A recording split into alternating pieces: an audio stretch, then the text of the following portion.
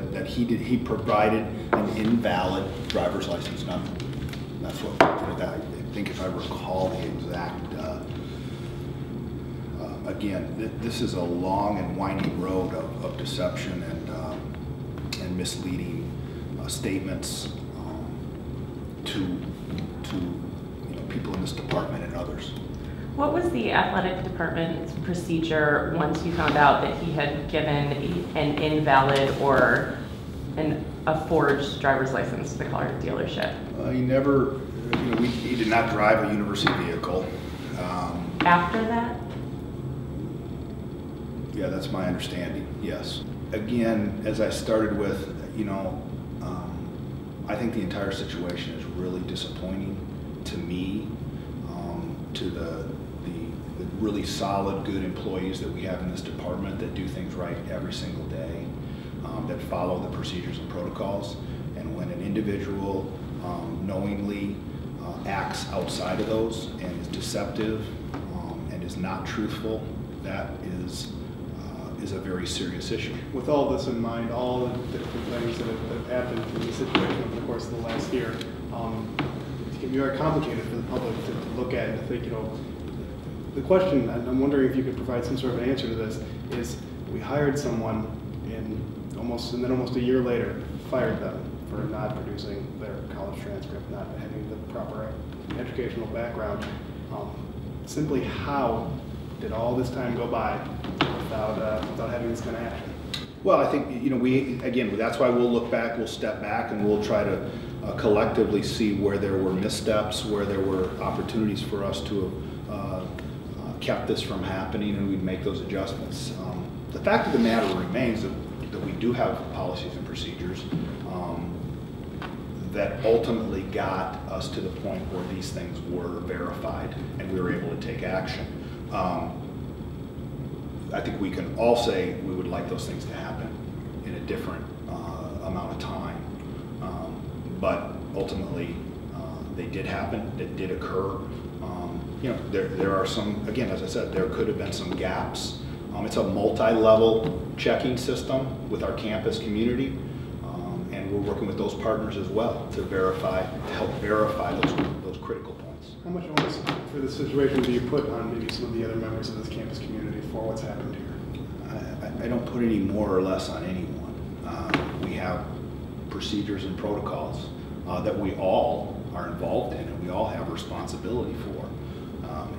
Collectively, there are times when those things don't go according to plan. But I'll go back to my original point. Not only were those in place, but we had someone trying to be deceptive, trying to elude the truth. And that leads to complications, that leads to a lengthier process. Those are very disappointing when that happens. I want to ask, yeah. And perhaps I've asked this again, I want to make sure that I was clear on this. The sort of the long time frame, and the people who weren't around and didn't see all this deception, as you called it, for this long.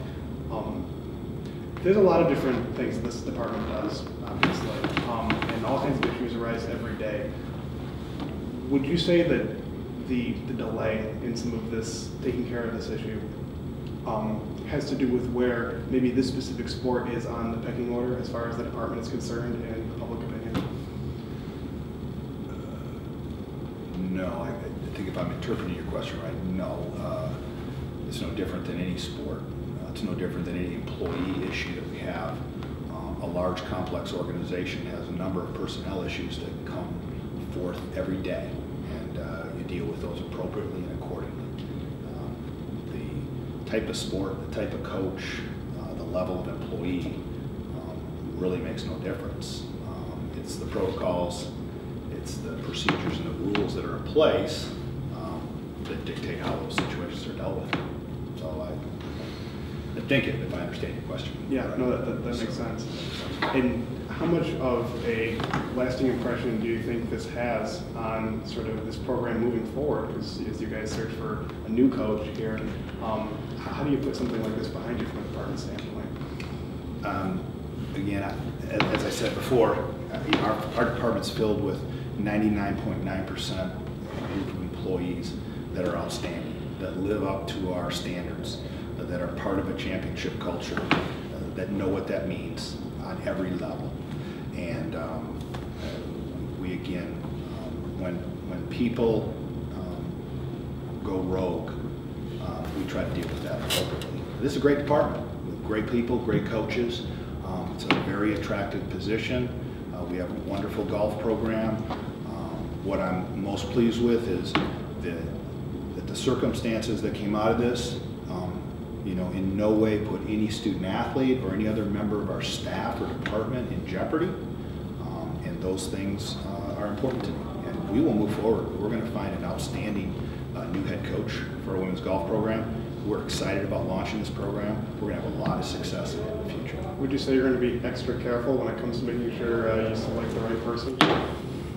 Well, again, we'll look at those policies and procedures and make sure that we've done everything we can to keep this from happening in the future.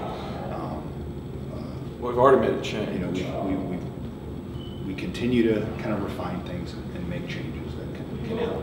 And we'll look at that in our in the way we check for credentials, which now is a mandatory item on the athletic side, that just through the application procedure, just to apply, you need to present those credentials. That's a change. That is a change implemented by athletics. So those applicants will need to produce that to be considered for, for consideration for the position. So I think that's a good step. And again, we'll look at double check points to, essentially now we have to approach things from a level of distrust rather than a level of trust. Again, much of our systems are in place that put the onus on the employee or future employee to follow protocol, to follow requests, to be truthful and to be forthcoming. And we'll need to change some of those so that we don't get caught by people who try to deceive us.